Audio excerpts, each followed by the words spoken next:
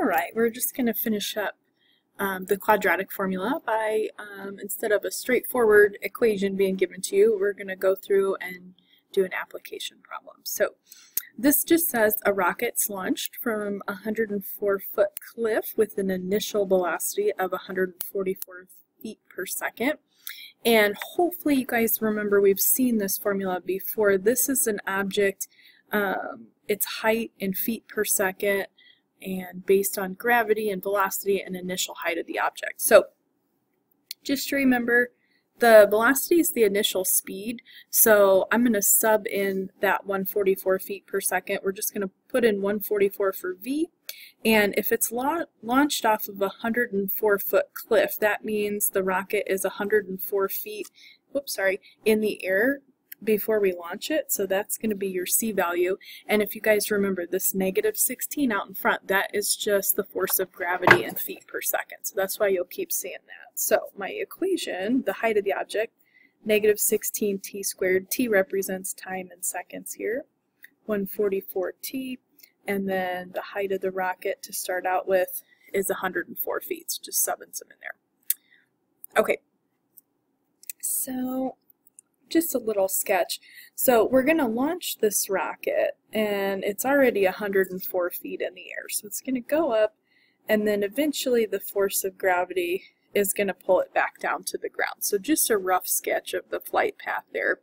It says find the time it takes the rocket to reach the maximum height. Well, anytime you see maximum or minimum in a problem, it's got a quadratic equation, it's just asking you for the vertex, and you guys can see from my little sketch of the graph here, the vertex is a maximum. It would be the top, everything else is pointed down there towards the ground. Now, the way the equation is laid out, t is where we usually see x, so the time is going to be like your x coordinate, and h is where we usually see y, so the h is going to be the y coordinate. So the time that it takes the rocket to reach the maximum height is just what we would think of as the x coordinate of our vertex. So if you guys remember, I'm just going to write this over here where I have a tiny bit more space. To find the vertex, do -b over 2a, and then we're going to plug in whatever that value is, -b over 2a, to get the y coordinate of the vertex. In this case, that'll be the height.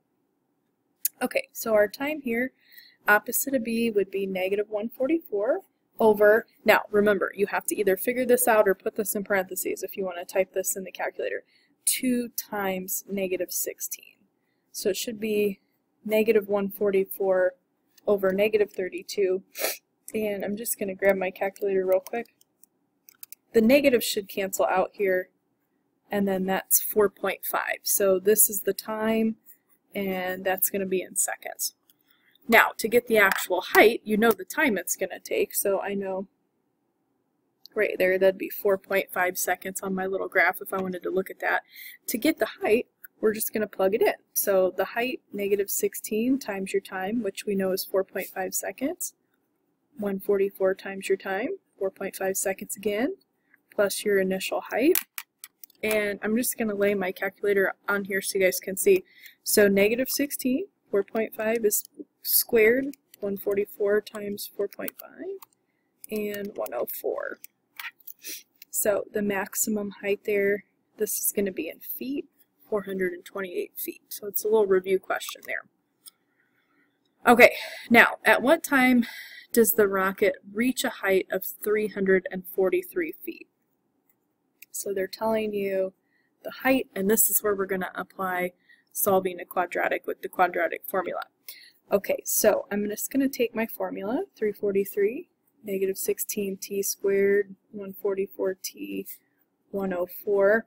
Everything else is the same. Now, here's what we're going to do. We're going to solve this quadratic equation, and anytime you do that, you remember you want to set that equal to 0 to start the problem. So first two terms are going to stay the same, and what we're going to do on the end, just do 104 minus 343, and that's going to give me -239. Okay, now here's your quadratic formula, -b plus or minus square root b squared minus 4ac all over 2a. So we're just going to apply this here. you are looking, once your quadratic is set equal to 0, the a, b, and c values. So a, there's negative 16, b is going to be the 144, c is going to be negative 239. And we're just plugging this into the calculator. So opposite of b would be negative 144 plus or minus 144 squared minus 4 times negative 16, whoops, times negative 239. And then all over 2 times our a value. Okay, so negative 144 plus or minus. I usually just like to go ahead and do that whole thing on the calculator. So 144 squared minus 4 times negative 16 times negative, whoops, 239. This is going to be 5,440. Bottom of that's negative 32. Okay, now I'm just going to show you how to type this into the calculator. 2 possible answers here. I'm going to take negative 144 plus the square root of 5,440. Go ahead, hit equals, divide that by negative 32. So this says, let's just go nearest hundredth. I think that's what it might say in the directions. So I'm going to go 2 point, that would actually round up to 20. And then I'm going to repeat the process. So negative 144 minus the square root 5,440. Go ahead, hit equals, divide that by negative 32. This is about 6.8. And then again, to the nearest hundredth, that 4 won't round that up. So here's kind of what this means. This is 4.5 seconds here right in the middle of my little sketch. So on the way up, we're going to hit that 343 mark somewhere. And then on the way back down, we're going to hit it again. So there are 2 different times where the rocket is going to reach that height. So just think about, and this is just a little sketch. So maybe like right here and right here. So it hits that height on the way up and it hits that height on the way back down. Now, the question underneath this just says use the formula to determine the height of the rocket after 2 seconds. So this is actually kind of a little bit more of a review question. This is just giving you 2 seconds as the time. So all you have to do here, everywhere you see a t, just go ahead and replace it with 2. Okay, so I'm going to do negative 16 times 2 squared plus 144 times 2 plus 104. I got 328.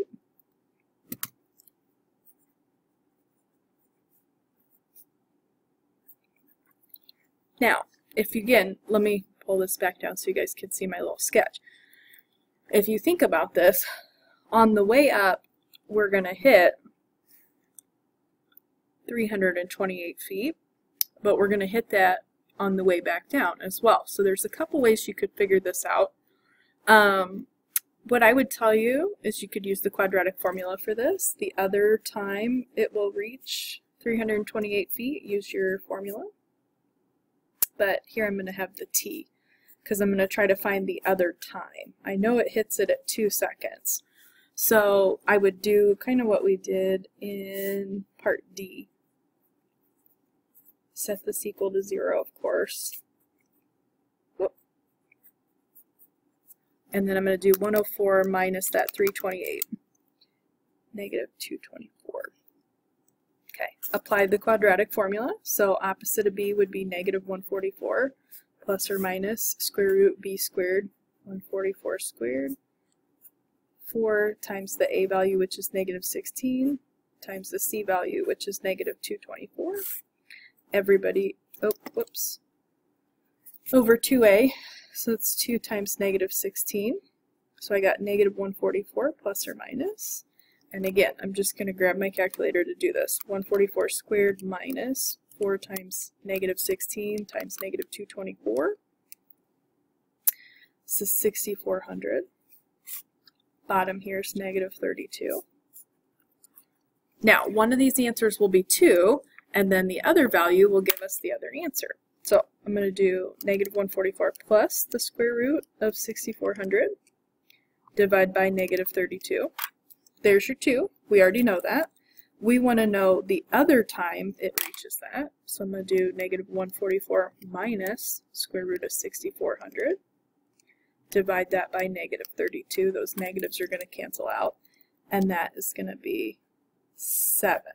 So that's going to be your answer there, 7 seconds. And the final question, at what time will the rocket come back down to the ground? So if you are on the ground, that means your height is 0. And I'm just going to give you guys a little sketch again. So this rocket is being launched 104-foot cliff off the ground. So the quadratic model here looks, you know, just a sketch again, something like this.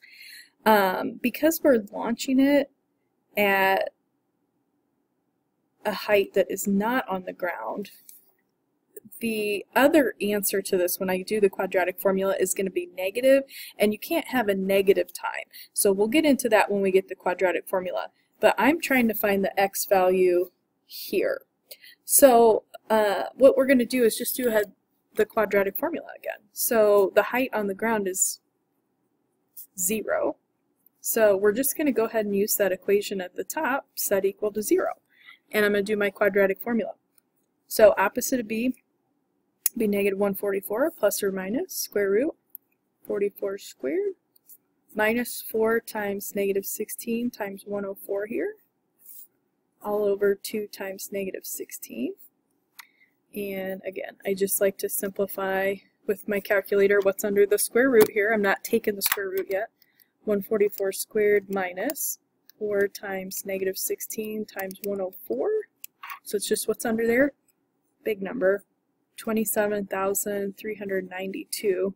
That whole thing is over negative 32. 2 times negative 16. Okay, so I'm going to do negative 144 plus square root 27392. Hit equals, and then divide that by negative 32. Now, here you're going to see negative 0.067.